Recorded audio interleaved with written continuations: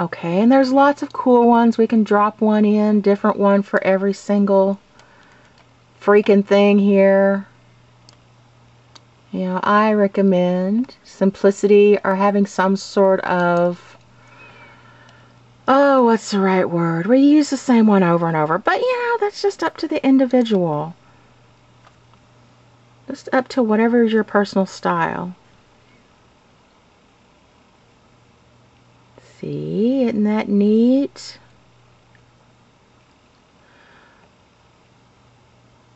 Okay.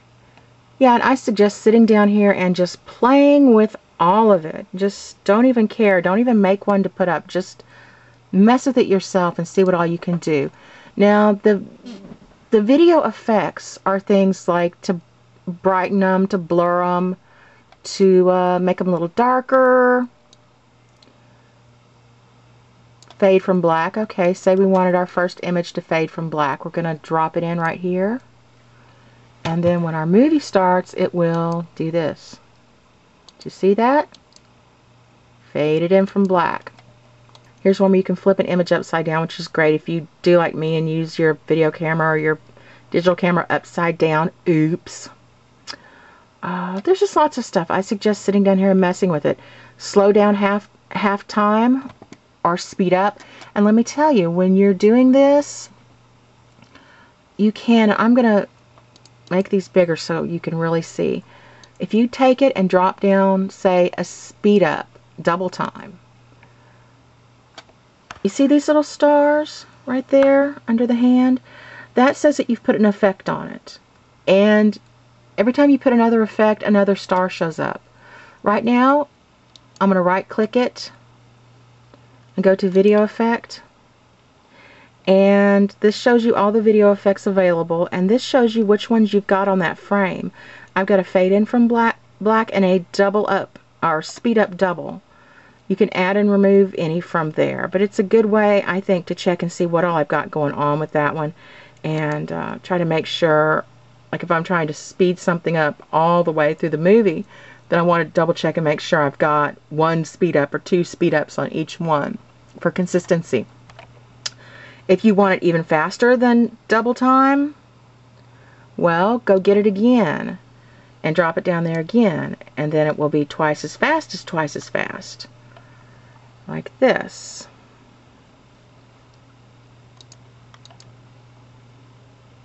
See, it just went really fast. And that's how people can have images that just flash through really, really fast, or that go in time to music. That's how to do that. And don't forget, up here you have back and forward arrows, which mean undo. And I can take both of those off just with an undo, and there's also a redo.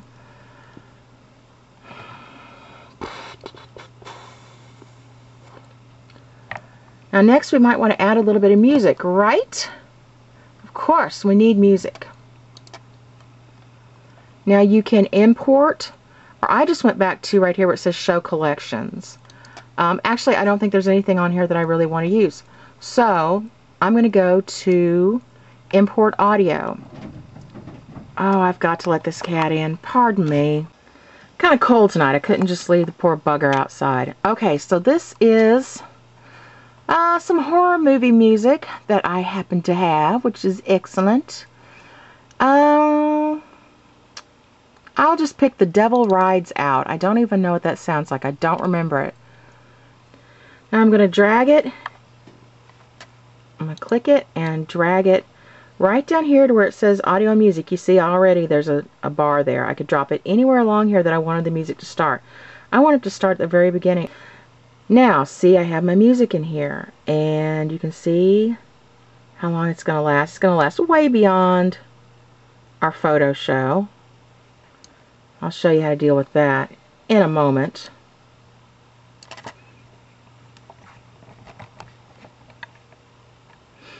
Now, I like for my music to fade in, not just to start up really big unless it's a piece that fades in by itself. Let's give it a shot and listen to it and see.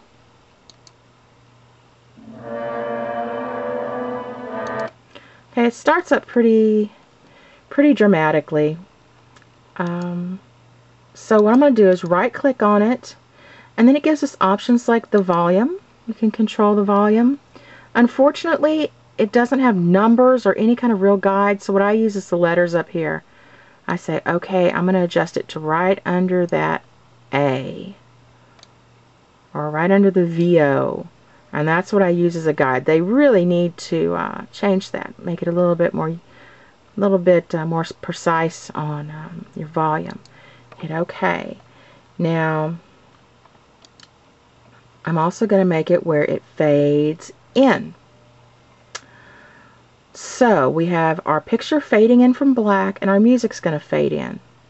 Now, but one of the big problems is our little photo show is pretty short, and our piece of music goes on for several minutes beyond our photo show. So we're going to find the end of our photo show, which is right there.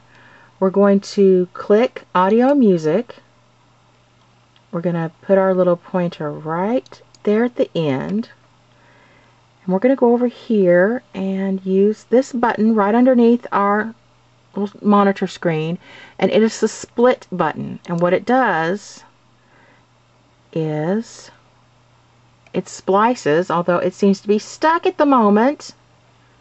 I was downloading some things, and I think my computer's just being wonky because it's having to share its resources. It turns kind of green and doesn't pop back out. There we go. It popped back out. So then what it does, you see, is it splits this. And now my music is in two parts. And you see the little... Okay, let me try to show you. You see this little black arrow right there? Right there? That means this is the highlighted active frame or piece that we're going to work with. This also is the same for the video or anything like that. A black line goes around it, and then there's a little triangle on the end. And that means, hey, this is what I want to adjust. And so what I'm going to do is highlight it, and I'm going to just delete that last bit because we don't need it. There, now it's nice and trimmed up even with our photos. And I'm going to click this, highlight it, right click, and tell it that I also want it to fade out. And that's a nice little touch. Sometimes I forget to do that, and the music ends very abruptly, and it's a bit startling and unprofessional. So now we have music. But say we want a title at the beginning. So what we need to do is I'm going to show you just the simple way. We're going to go to Make Titles or Credits. Okay. We're going to need to go down here and highlight our first frame, okay? Because it's going to ask us if we want the title at the very beginning of our movie, before the selected clip, which this is the selected clip, on the selected clip, title after, or credits at the end, which is how people make those cool rolling credits that look like a professional movie. Well, we want it before the selected clip. At the beginning would have worked as well. Whoa. Sorry, my Zoom skills are lacking. This is the area where we will type in what we want it to say. So maybe we say spooky slideshow. Okay, and then here it pops up. Now, if you just want the blue with the white and you want your spooky word all cut into pieces, then fine, click done. But I don't like it that way. I want to mess with the animation. I clicked on the animation, and you've got several choices here. Scroll. Once again, I suggest playing with them, like fly in from top left. Ooh, there it goes. Typewriter. That one's kind of popular, but can be a little tedious if there's a lot to say. There's a lot of them. Mess with them and find what works best for you. I think I'm going to do a zoom out. I don't use that one much. So we've chosen zoom out. Now we're going to go down here, change the text and font color. And you can change the size, which we're going to need to go smaller because, where'd it go? There we go. Whoops. I want it to look like that, so I made it a little bit smaller so that the whole spooky word would fit on one line. Now you can also change the position if you want it centered or left or right. You can make it bold. italicized, underlined. This right here, that's the color of the background. And of course I want black. You can define a specific color if you want to be more picky. Damn phone! Again. Leave me alone, Johnny. I'm doing something. Ex-boyfriend. I think he calls me more now than he did before. So you can pick your specific color all within this range. If you can't find it here, it pretty much doesn't exist. Let's see, I'm just going to use a black. This is our font color, which I think kind of a pale, dusky blue would be nice. So I'm going to go in here and find a blue that I like. I think that might be nice. Yeah, I like it. It kind of looks white on my camera, but it is a dusky blue. Now I want a different font. I don't like this Microsoft Sans Serif, which sounds so exotic, but it's so boring. Now I have a lot of fonts. I mean a lot of fonts. I've created for myself this nifty word pad where I have written out the names of the fonts and actually use the font to type it in so that I can go through here and just really quick look through it. And if I have an idea already of what I want, like Black Knight right here, I think that would be perfect. Black Knight, where is it? Black Knight, there we go. And that's what it looks like. But because each font has its own size, it's kind of screwed up my lettering. So I've got to go back. Well, I think I may need to edit the text. Maybe actually go right here between Spooky and Slide and hit that enter button and make it on the next line. There we go. That's more like it. Yeah, you gonna do it? Might want those fonts a little bit bigger, actually. There, that looks pretty good. Okay, I've got it like I want it, so I'm gonna go over here and hit right here, done, add title to movie. Okay, now I think it might be all ready for preview. I'm gonna move you over here so you can see it a little bit better. Let's zoom you in so you can get all caught up in our little movie that we've made. Oh, you know what? We're gonna want this title to fade in from black too. So let's go to Video Effects, Fade in from black, and we're gonna drag that down here and drop it right on that. Just here is our movie.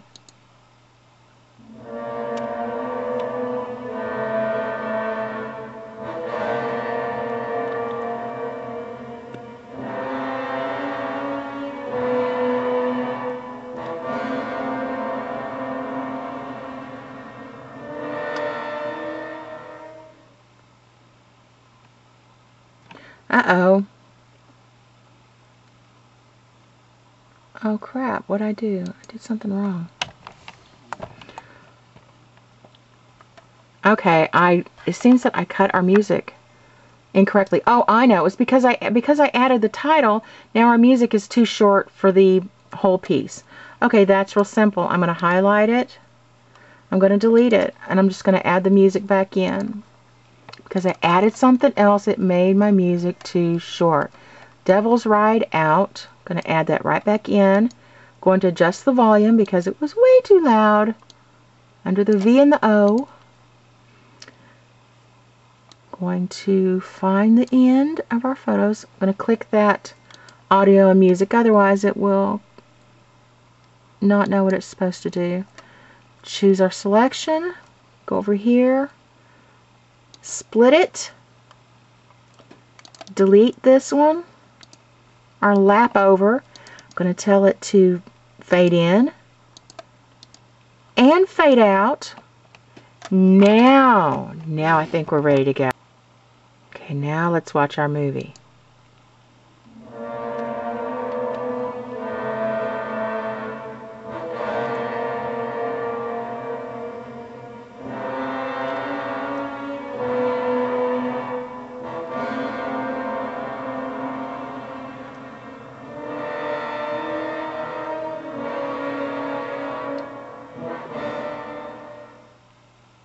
Okay, that's it. Now, I recommend that everyone, if you want to learn how to edit and make movies, that maybe you mess around with something like this and just do a slideshow to begin with, family photos, whatever you want. And this will give you a good basis. And then the next video, we will work on actually filming you and putting it together. But this is a really good place to start. This is how I started. Okay, I feel dumb. I forgot to tell you how to actually save your little masterpiece. And since I closed the program, the little slideshow we made no longer exists. But I opened up something here that I made for my Black Cat Mambo account. That was just for the icon, and it's just a static picture with some music. So if you want to save your project, if you're all done and you want to save it, go up here to File, and then click Save Project As, and that's going to give you this. It'll show you, I always save stuff to my desktop. So, and you're going to want to give it a name. In this case, the name of it is Icon. Let it save it as a Windows Movie Maker project. So just put a name in here. Click Save. I'm not going to do it because I've already saved it. Then you can bring that up again later and tweak it and mess with it some more. But when you're ready to actually put it up on the web, you're going to need to do something else with it. You're going to need, after you've saved it like that, you're going to need to click Save Movie File. You see? Save Movie File. And you can do that, you know, you can bring it up later and save it this way, or you can do it at the same time while you still have all this open.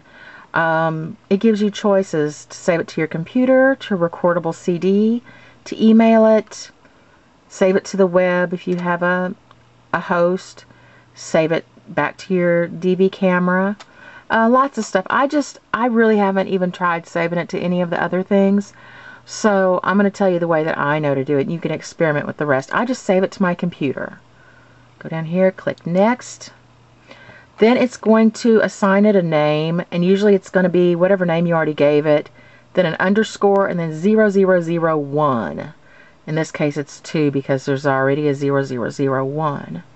It's going to ask you where you want to save it at, and once you get all that straightened away, you hit Next, and it's going to ask you if you want to save it for best playback on your computer, if you want to save it to a certain size. I always choose other settings, and I choose, there's a whole drop down list here, y'all. It'll confuse the hell out of you. I tend to choose high quality video, small, and the video looks pretty good, but it's a fairly small file, which makes it a lot quicker to save and quicker to upload. And then you need to hit Next. Look, I've got almost no space left on my hard drive. That's ridiculous. But yeah, you want to click Next, and then it will go ahead and save it. Just be sure that you notice where you're saving it to. I don't want y'all going, where did it go to, Alyssa? I can't find it. Yes, Little Black Sambo. It's a project that I'm working on, okay? Don't give me a hard time.